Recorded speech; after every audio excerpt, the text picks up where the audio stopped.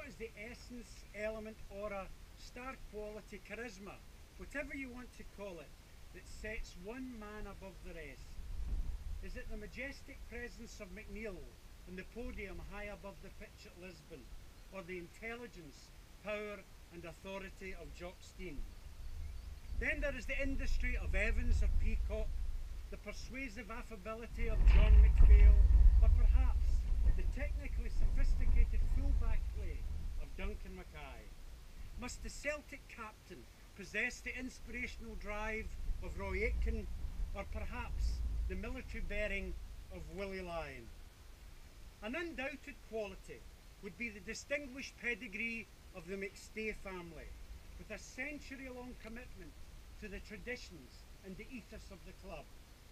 Vitally essential too is the consummate professionalism and consistently excellent performance levels of Boyd, McNamara or McGrain.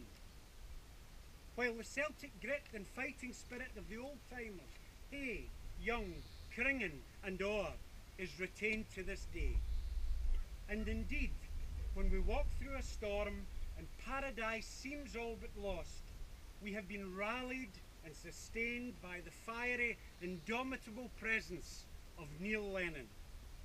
Our arms extended, eyes piercing by the Bruni, Scott's intimidatory stare, making the characters of Norman Bates, Hannibal Lecter or Jack Nicholson in The Shining seem almost benign.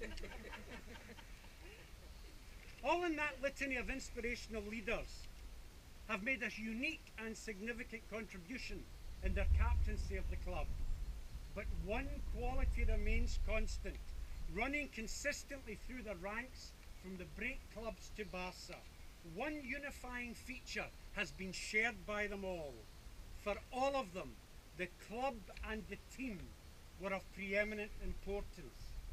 As one contemporary film character put it, for a captain, the badge and the name in the front of the jersey is always more important than the one in the back. Celtic captains can also draw on another traditional resource. It is what lyricist Labi Siffre has called something inside so strong, an almost indefinable quality, which throughout our history has allowed our team to achieve great things. So that even when conventional wisdom says it can't be done, it's impossible, second best is all you can expect, Celtic teams, captains and supporters have replied in the spirit of Siffre's line, well, we're going to do it anyway. In the process, bringing back to Celtic Park the glittering prizes of the game. The Celtic captain must be a Celt on and off the field, for he's not just a leader of the players, but also of a broader community, the Celtic family, a focus for their aspirations, their dreams and their pride in the team, which for them is always more than a club. And when dreams are tossed and blown in defeat or disappointment, it is to the captain that they look, to reaffirm our pride in the past and our faith in the future, and reassure us that the Glasgow Celtic will be there. A grand old team was only at the dawn of its history when James Kelly made his bow as Celtic captain, leading a team playing in a place built by the supporters, affectionately referred to as the Old Quarters by Brother Walfrid, whereas Willie Maley said that wonderful scheme of things came to fruition. It was indeed a golden period when, as distinguished actor John Kearney has said, the first Celts breathed a finer kind of air, imbued with the spirit of Walfrid, the idealism of Dr. John Conway, and the drive of John Glass. And certainly in Victorian society, as someone once said, there was a buzz about the place. For Holmes and Watson, the game was afoot for the very first time. Residents of a foggy Whitechapel shivered when they thought of Jack the Ripper. Buffalo Bill's Wild West show with Annie Oakley, Sitting Bull and Sioux Warriors was appearing in Glasgow Green.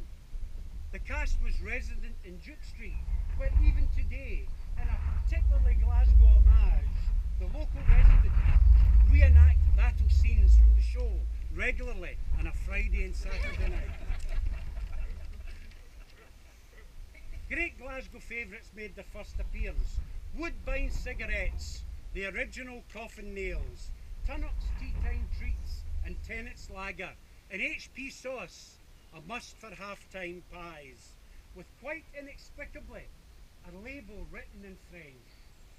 A young Stan Laurel was still blissfully unaware of the terrors of the Trongate's panopticon audiences, who threw fish heads, rotten eggs and fruit, and material deposited by horses on the pavements outside at unfortunate performers before they were mercifully rescued by the hook. Yes, Glasgow in that day was definitely the city where no turn was left unstoned. Poetic epitaphs may have been written for Tennyson, Manly Hopkins and Browning, but Celtic supporters could still wax lyrical, for bliss was it in that dawn to be alive. Kelly-led Celtic was a team of superstars even before the term was invented. They thrilled and entertained. They were billed theatrically as the greatest team in the world. They were certainly the best armed team in Scotland and beyond.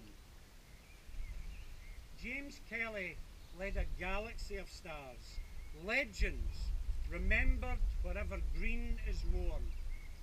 Willie Maley, later to be a manager without equal, the man who made the Celtic. Johnny Madden, the master of back heels, flicks and feints and swerves, a deep thinker in the game, remembered today as the father of Czech football. Deadly goal scorer Neely McCallum, his shadow.